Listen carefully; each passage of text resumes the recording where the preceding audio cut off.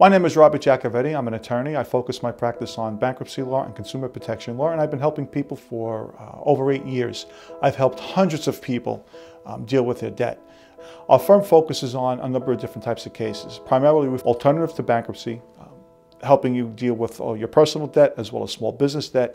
We also deal with bankruptcies, Chapter 7s, Chapter 13s as well.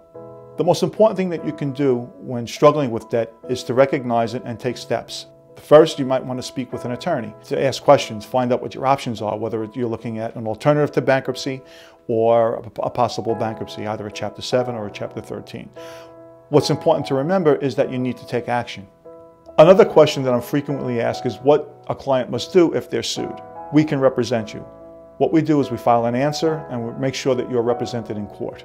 The worst thing that you could do is just ignore it, and you'll end up with a default, what's known as a default judgment.